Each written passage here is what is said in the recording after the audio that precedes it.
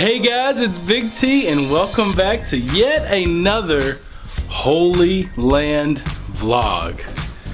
We are in the Holy Land. Woo! It's an exciting day. We've already ate breakfast this morning. We keep waking up at like 6 a.m. so we're a little tired, a little cranky, but that's okay. We're going to some good spots today. We're going to Nazareth. We're going to a few other spots too. We're getting baptized today in the Jordan River, and we're gonna have a good day, guys. Y'all stay tuned. This channel is, this series is gonna be a great series. I just know it. But anyways, we are going to head to the bus and we will see y'all there. Jesus, oh, how I love Jesus, because he first loved me. Alright, so we're here on the bus. We're going to Nazareth, and we have a long trip ahead of us. Did it say how long? No, they didn't say how long, but it's usually a long trip. And the very first stop is usually like 45 minutes to an hour. Yeah, it's not too bad. Well, it's not too bad. But we're gonna have a really good day today. Smiling a lot today. Living life to the fullest today. It's a great day. And we'll see y'all when we get to Nazareth. Alright guys, so we made it here to the Nazareth Village. It's supposed to be like a recreation, right? Yeah. I think they said what it would have been like. They recreated it basically. We're in the heart of Nazareth, like you can see in the background, the city itself. And then up here. And of course you got Billy Bob here. No, I mean Larry. Oh, hello, good morning. We're in Nazareth. This is a fantastic location. Let me pan around this way and talk to you a little bit. I'm with CNN, and it's commonly reported that Jesus lived in the third apartment in this building to my left. Oh, he's a funny man, funny man. But anyways, we're gonna have a really good time here, guys, and we'll see y'all in just 1 second. Of the first century to build it. We have made researches in order to be authentic to that time. We have looked at many archaeological sites all over the country here. So when we build everything, we build it according to the archaeology. And all of this village and buildings were built here on this land. And this land is about 500 meters away from the old city, which means it took them at that time 5 minutes or 10 minutes to come from their homes to the land here to work and then go back home. Because they didn't live here, we didn't find any building or house here. So this wasn't residential area, but it was the farm area of Nazareth at that time. And this land at that time used to be vineyard. They grow here in the first century grapes. We know of pottery pieces from the first century. That means that this one place was in use at Jesus' time. Here you can see the kind of sandals they used to wear. They would take the sandals off in the summertime and they simply press the grapes bare feet, no sandals. Why bare feet? There is a reason. You can think about it now. I will answer it at the one place. It's from the Turkish time, Ottoman period that we had here. So, why they used to do it like this? For protection. They didn't want to allow soldiers during the wars to get inside through this door. A soldier riding a horse cannot go through the smaller door. He has to get off the horse. He would step inside. He would bend to get in. That's the time the people inside will be ready for them with some tools, right? To try to finish the job. Nice words. The big one will be open occasionally, just if they want to bring something big. For example, normally they will bring a camel inside to load it or unload it or download it. Because this door used to lead to the courtyard of the house, still not to the actual rooms. So they open the big one, camel go inside, and then they load it. Questions? Was from Bethlehem. So in the census time, he went back to Bethlehem to register. And then the time came for Mary to give birth to Jesus, and it happened in Bethlehem. And this was a fulfillment of a prophecy from Micah, that the Messiah would be born in Bethlehem. Our land here is very small, but it's very, very important strategically, since it was a way between the north and the south. Whoever wanted to move north or south has to pass the land here. That's why looking up here, we can see that in the past 2,000 years, there are many empires and rulers fought together in order to control this piece of land. Since whoever controlled it, he controlled the ways between the different parts of the world. Here you can see paintings and drawings that pilgrims drew. This is how Nazareth looked like only about 200 years ago. And Nazareth seems a very peaceful place here and small, but it was destroyed several times in the past. It's surrounded by mountains and hills, as you see here. Now, looking up there, you see that Nazareth is surrounded with mountains and hills. They started to build their homes down the hills. That's why the old city of Nazareth exists in the very bottom. But then slowly with the natural growth, they started to spread up. The village spread up on the mountains later on. The way they used to go up to the hills, it created a trail because they would ride a donkey. The donkey going up hills and down many times. As he walks, he creates a trail. You can see where the donkey used to go. This trail later on became the street of Nazareth. That's why until today we're speaking about tough time. It was time of violence, lots of killings, many people were killed, especially the ones who used to fight against the Romans. Over here you see a replica of a Roman soldier. He had that kind of helmet. Here you see the armor, shield, and then sword. The Roman sword was short and straight, but the more important is called two-edged sword or double-edged sword. It can kill from each side. I guess you know this verse in the Bible that says the word of God is sharper than two-edged sword. So this is the kind of sword it was referred to by the Bible. I'm going to speak here about two ways of executions that they had at that time. The first way, and it was a Jewish religious way to kill sinners or blasphemers. The victim has to be taken up on a cliff such as this. Then with their hands tied to their backs, they will be pushed off the cliff upside down, head first, and then they stone them to death. If you remember, they wanted to do with Jesus this here in Nazareth, when they took him to the mountain, push him off. The other way of killing people of that time was the cross. And the cross was a Roman way to kill rebels. The person has to carry the cross beam, only the upper horizontal piece, and he has to go, when he comes to the place of execution, he will be nailed alive and he will be left to die a slow death of suffocation.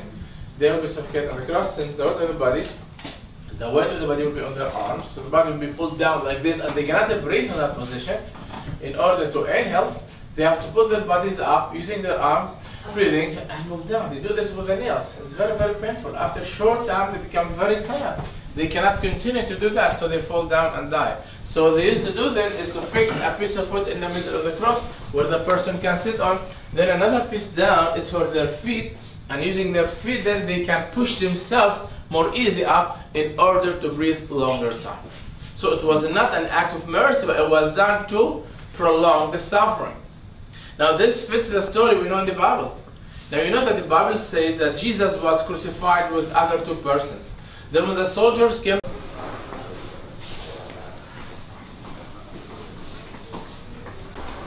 it's really neat, ain't it?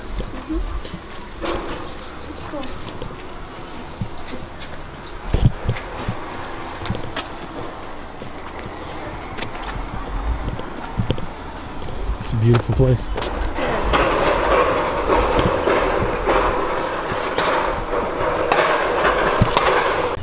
That was really neat. We went through like a little demonstration first, and now we are going to be, now we're going to like the outside of the village, and there is a donkey over here I just saw. Hold up. I saw a little donkey. Right here. Look at this little guy. Can you see him? Little donkey right there. See that donkey? Little donkey out here. That's neat. Yeah, I saw the donkey. That's really neat. this is how they dressed at that time. We made our people dress like this. You can understand how this looked like. This were according to what real village used to be looking at that time. This is Boaz. Hello, Boaz. Hello. How are you? Fine. Yeah. With the head cover and the belt. This is exactly how the clothes used to be made out of linen. We're gonna be at the weaver's house later on. We're gonna speak about the weaving process. she weaves the wool. Okay, this is Asher. Hello, Asher. Hello. How are you? And Mary over there. Hello, Mary. So they're part of the village, and the village life was that the whole family would participate in the businesses of the family. If it's farming, so everybody go to the land. If it's carpentry shop, everybody goes to the fields and cut wood and come back. Shepherd and shepherdess and all this always was family jobs and family works. By the way, if anyone likes to take any photos for yourselves with our people, feel free to do that, okay? In any time. Hello, Rebecca. This is Rebecca. Hi, Rebecca, over there. Good. Yep. One's tied down. Bigger donkey. And sometimes the shepherd will have also goats, or most of the time will have goats. But the goats are different. The goats are troublemakers. They don't listen to the shepherd easily, like the sheep. The sheep are more obedient. That's why the Bible says about Jesus that when he comes back, what's he gonna do? He is going to separate the sheep from the goats. The sheep are symbolizing the righteous people, the goats the unrighteous. So just because of this, and people understood why he said so. In the summertime, we do shear the sheep. We cut the wool of the sheep and we take the wool to the weaver's house. We're going to be there later on today to speak about the process of weaving. And that's the cave, and it's a burial. We have created this, and this is a burial cave of people, like it was at Jesus' time. So the Bible speaks about Jesus' tomb, that it was cut out from the rock. There was a stone roller that they have rolled it and closed it. Now inside the cave they would dig niches, remember? And they put the body in this niche. He stays over there for a year. And after a year they come back and they collect the bones. The bones will be put in a bone box made of a stone with a cover. It's called an ossuary. This will be kept inside the cave, but the niche will be empty. The body was taken from there, so it will be empty, ready for another person. Yeah. So the whole family members will be buried normally at the same cave. And that's why in Old Testament, when you read about kings or prophets, when they die, what the Bible would say always, in the end of his days, he was gathered to his father or laid with his ancestors. It means physically they were gathered in the same spot. Okay. About a year after, this was It's inside the tomb. So imagine that the hill was higher here. All of this was under the ground. We need to dig down to find those terraces. Those were original ones staying under the ground. We have found them. In 1996, we found the first archaeological finding here, which is this, where I'm standing right now. All of this was under the ground here. And one day, one of our archaeologists was passing here. He saw part of this revealed to him. The next day, he decided to bring his tools and to start to dig it out. As he used to dig it, he used to find pottery pieces inside from the 1st century. And then he uncovered this. And he understood that this is what, and he guessed what this might be? Wine press, exactly. The grapes will be put up here, they remove their sandals away, walk the grapes, press them, the juice flows down through the channel here, they will be collected down to the hole, then they scoop it out, put them in their jars, take them home, and make wine. Now why the grapes should be pressed bare feet? Because it was much more nice and delicious with the feet. It comes with the feet aroma.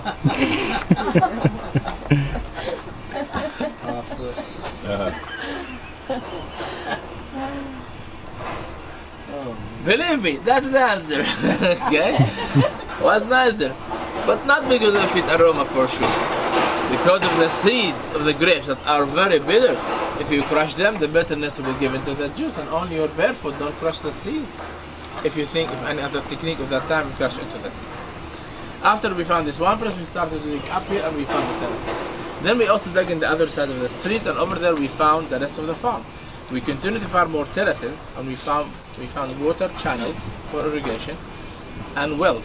But the most exciting thing for us was when we found a watch tower. That's why we built here a watchtower like the one we found on the other side. Why it was very important for us, the watchtower?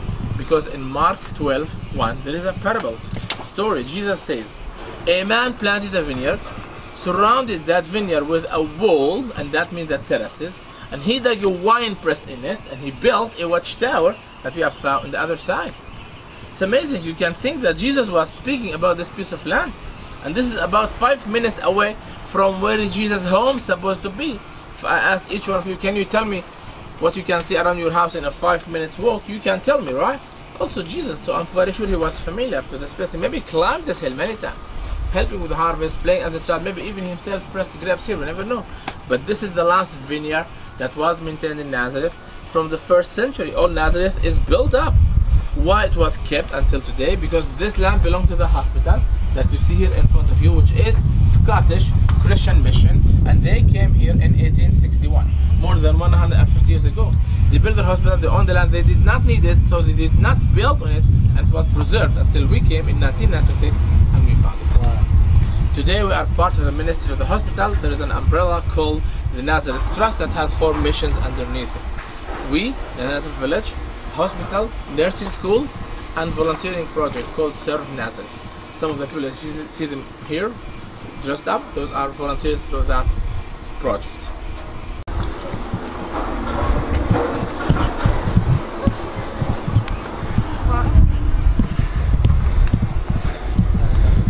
That's how they used to make movies in the ancient days.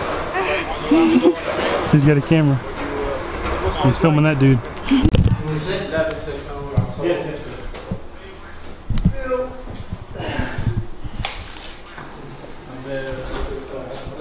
I think that was a professional filming. Oh yeah, for sure enough.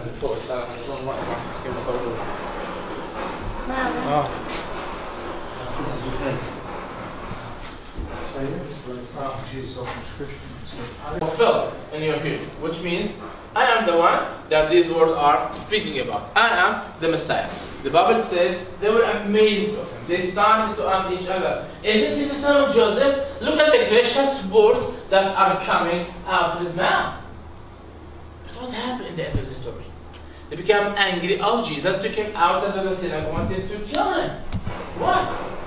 When you read the story to the end, you see that this happened immediately after that Jesus told them 2 stories from the Old Testament about 2 people who had a big faith, and Jesus used them as example of faith. The first person, his name was Naaman the Syrian. You remember him? He had leprosy, but he obeyed Elisha the prophet when he told him to go to the Jordan River to depth 7 times. He went and did that and he was healed. Miracle happened in his life.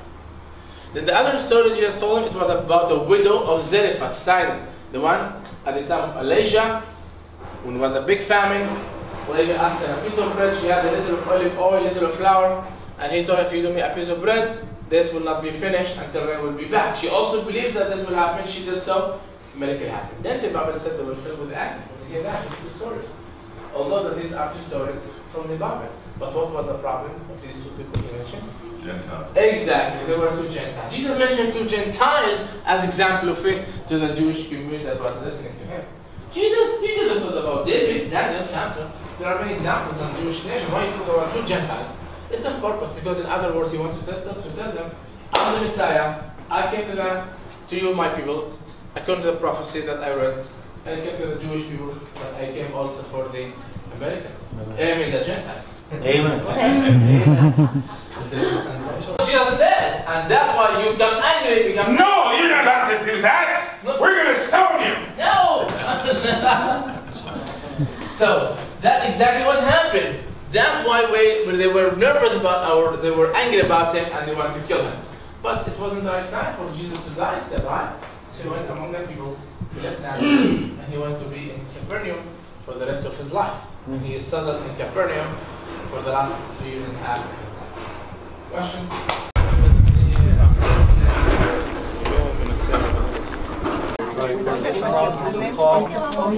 There's certain things that can cause defection. And so I would look for those things and then correct those problems.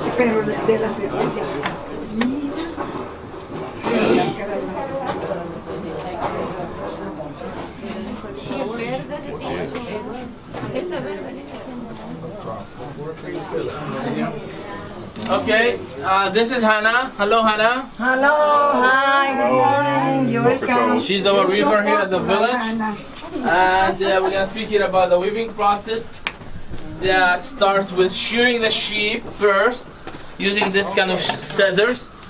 We use the same tools of that time to do that. So first of all, the wool has to be washed. So they wash it a lot with a lot of water. Then they can card it using this metal comb, and then they can dye it. How they do that? If you boil it, for example, with onions peels, that's the color you get with onions peels. Boil it with pomegranates, you get red. Okay, the red.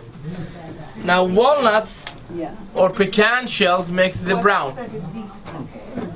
Now what about the blue and the purple? These are very expensive colors that only kings and very rich people could use. Those were made out of sea snails.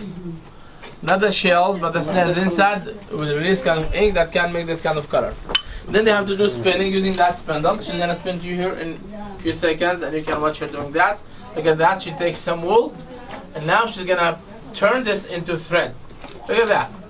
She will hold the two edges together, and then the spindle that she's holding, she will spin it, and they will be attached together, and those will make one thread. Same yarn. Now that is neat.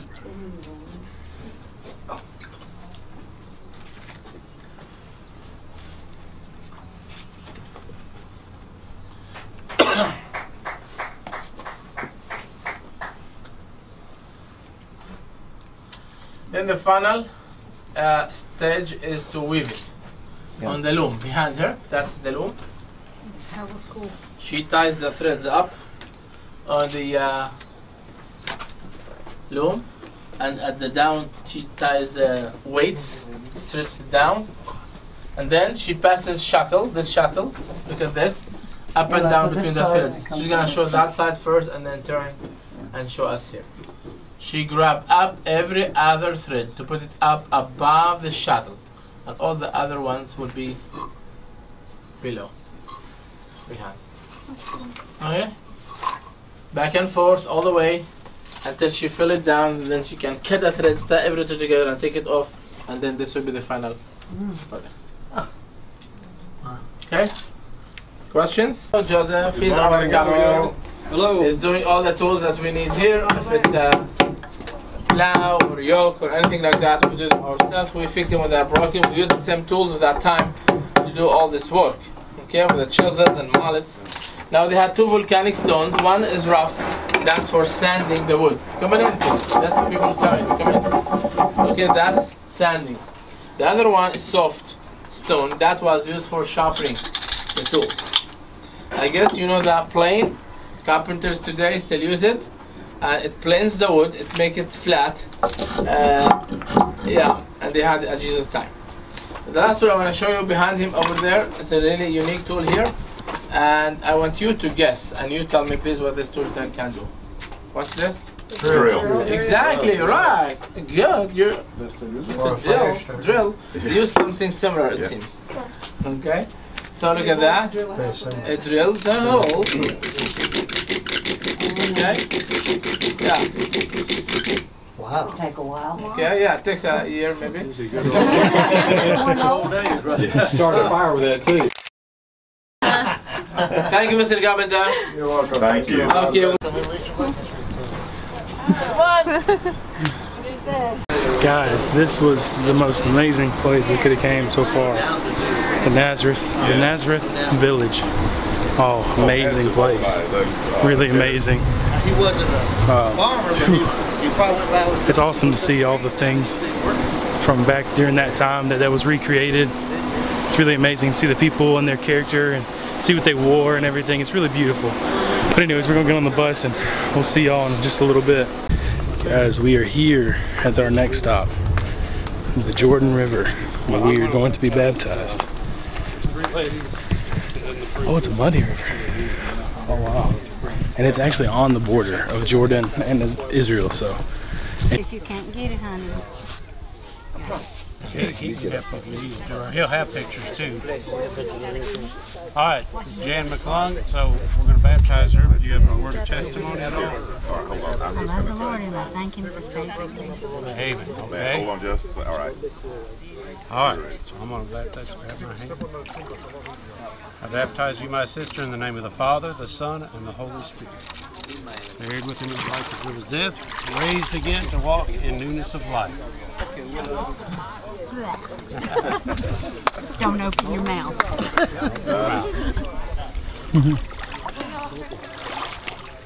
I'll give it.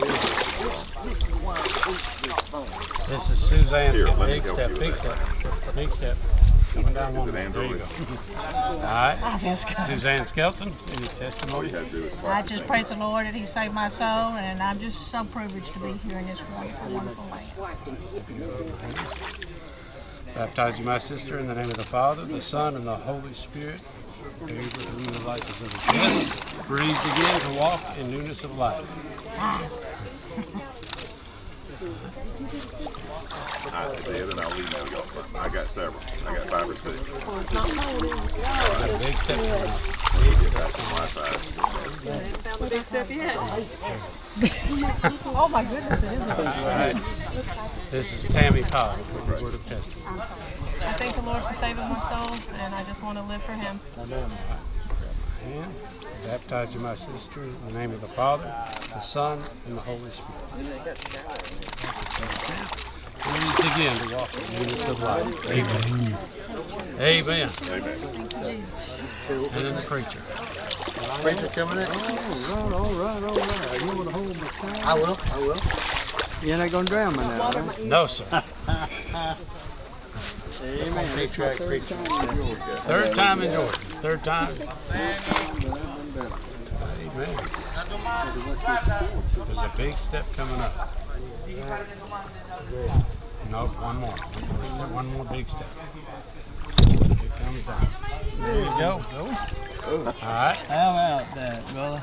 Amen. All right. He's gonna. This is the third time he's done this. Yeah, it's ought to take this time. Any word of testimony? You know, in November 1957, was baptized twice before I was really saved. So I got baptized the third time, brother. And so this will be 6th time. You got it right. Amen. Amen. Amen.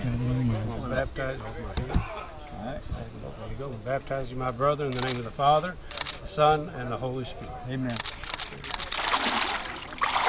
Raised again to walk in this life. Amen. Praise the Lord. I don't have much hair to dry off. You know, that's the thing. Thank you. Are you going to be baptized? No, sir. No, sir. Oh, come on, let's baptize him. All right. Mark's coming down to baptize his family. Thank you, brother. Amen. Is he getting baptized with me? For me. But you, Deborah, Big Chief. I got a number of pictures, so yeah. There's a big step coming up.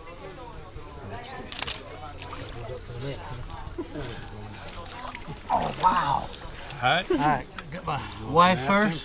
Nah, it's all Watch your glasses. You're going to take. He's not being baptized first. Oh, okay. She's wanting baptized. right. Okay, this is my wife, Lisa Diver. You want to say anything before you baptize? Thank the Lord for saving me and great opportunity. Hey, Praise the Lord.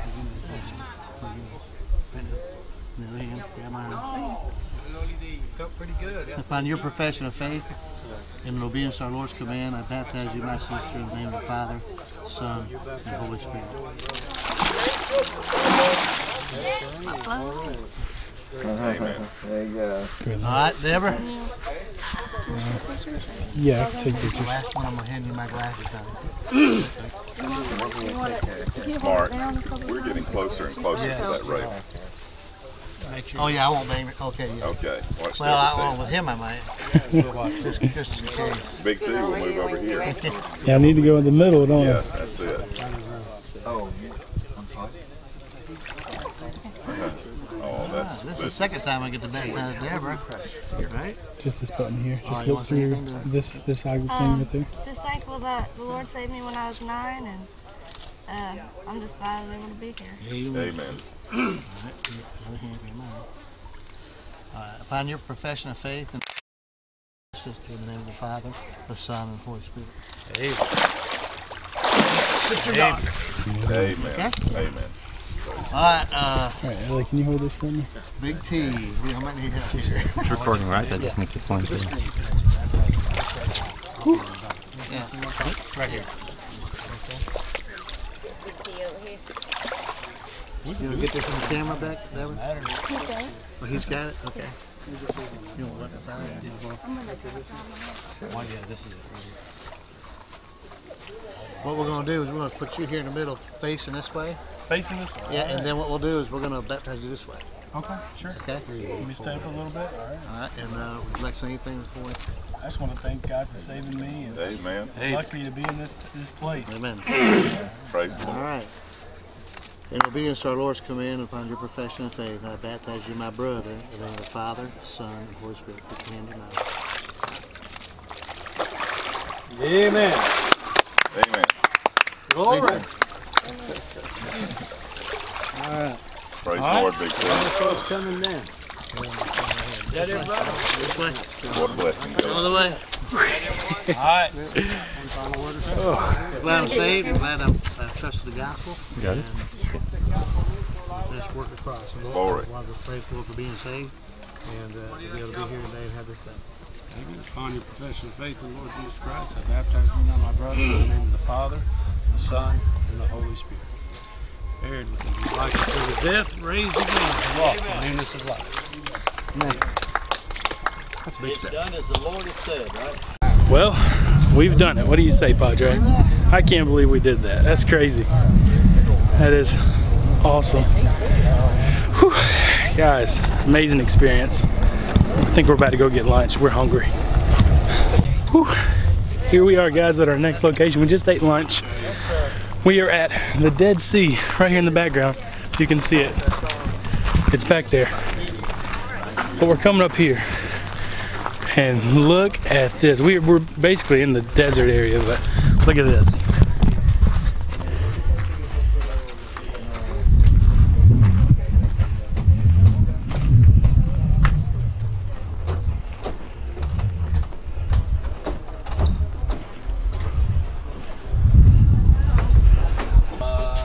This is an example of a ritual bath.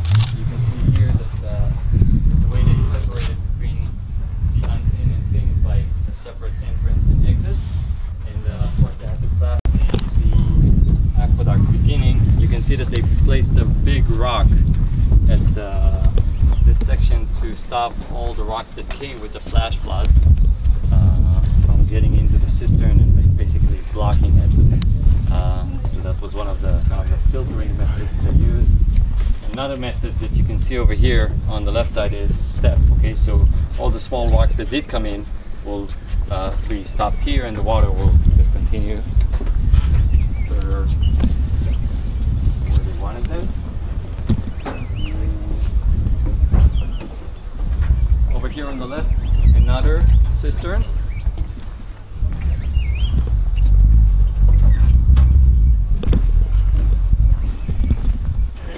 Sorry, another ritual bath, and next to it, a cistern. That thing's deep, ain't it?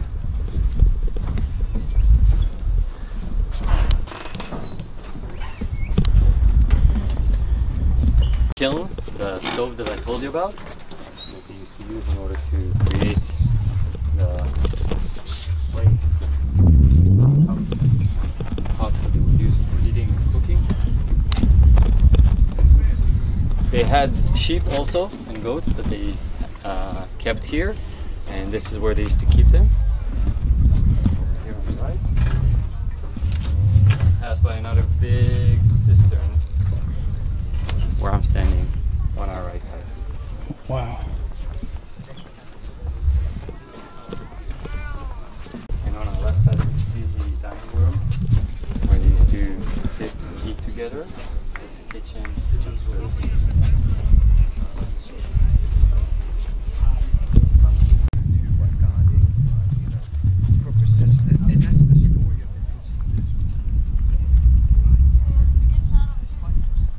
Yeah. And the story of the Gentiles. Yeah.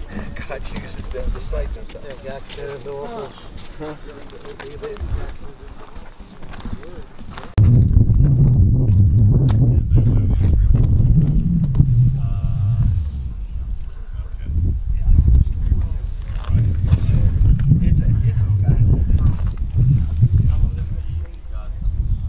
What you think about it? Saw some Dead Sea here. The Essenes Village here. Really cool swimming pools. Oh yeah, those things are huge. All right guys, we made it to our next site. We're gonna be going to a waterfall. We're going on a little bit of a hike. Gonna have a great time doing it. Yeah, it's a small hike, but still, it's a hike nonetheless. But we're gonna see a beautiful waterfall from what I hear. Let's go check it out. All right guys, so this tree is called the Christ thorn jujube tree. It's apparently the same tree that they used for the crown of thorns on Jesus when they nailed him to the cross. What they made it out of, so it's really, really neat. And look at this view. Look at this view. There's some thorns on this one, dude. And then, of course, you still got the thorn trees going all the way up. Really neat place, guys. Really neat place. Check out these caves. Alright guys, this is it. This is the waterfall. Look at that. Gorgeous. Why don't you go show them closer? Okay.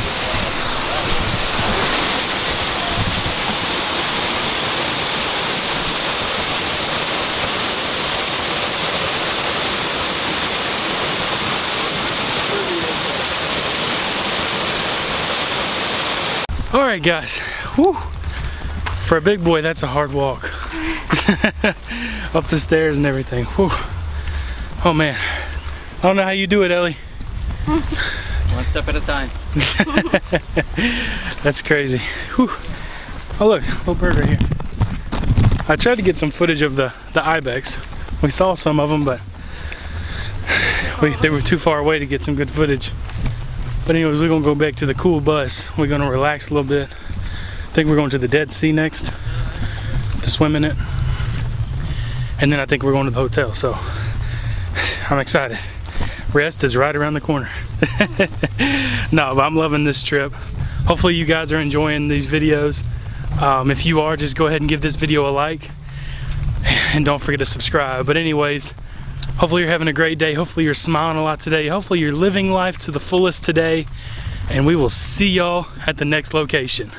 All right, guys, so this is our next location, which is actually our hotel room.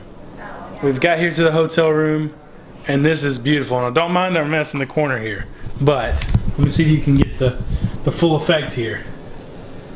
Look at that. That is the Dead Sea. Gorgeous place, and then we got a pool down there.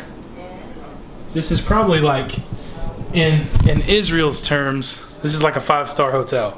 It's beautiful. Now I'm gonna show you the bathroom real quick. Now, I ain't never seen a bathroom like this before. Watch this. Watch this. Okay, this is the shower, sink, but where's the toilet? I don't know, Big T. Where could it be? Let's check in here. Whoa!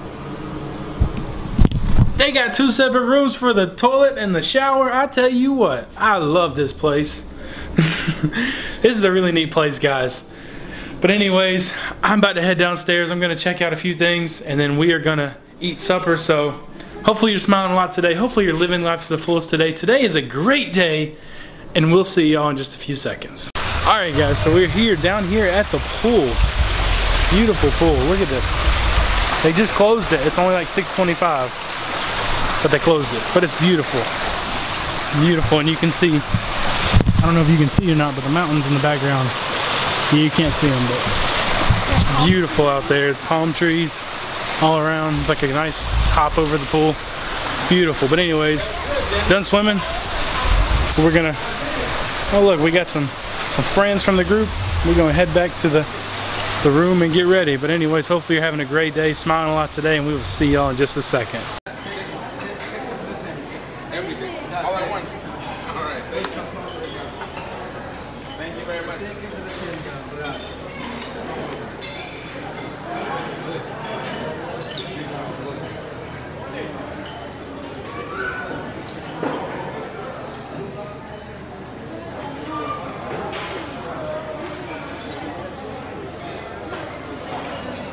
this.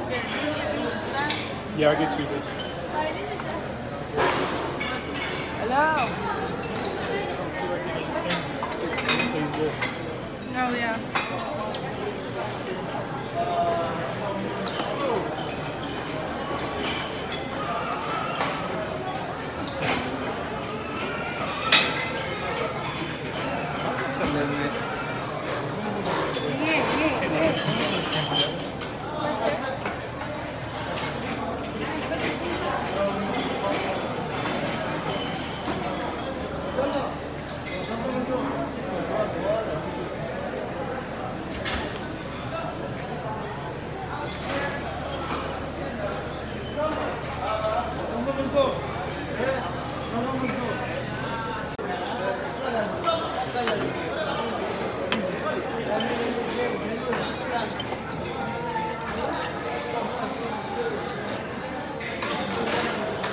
Alright guys, so we made it back to our room. Whew. Tired. Been a long day. As you can see, my hair is all in sorts. But anyways, we had a great day. Deborah's actually sleeping on the bed right now. She's tired. But hopefully you smiled a lot today. Hopefully you lived life to the fullest today. Today was a really good day. If you liked today's video, give it a huge thumbs up. If you're new to the channel, subscribe to become a member of the Beard Nation. Now don't forget about our giveaway, 100 subscribers. We're going to be giving away an iTunes gift card and a free t-shirt of your choice. All you have to do, subscribe, click that post notification bell right beside it, and comment below, say I subscribed. Now thank you for everything guys. Thank you for watching. And until next time, God bless.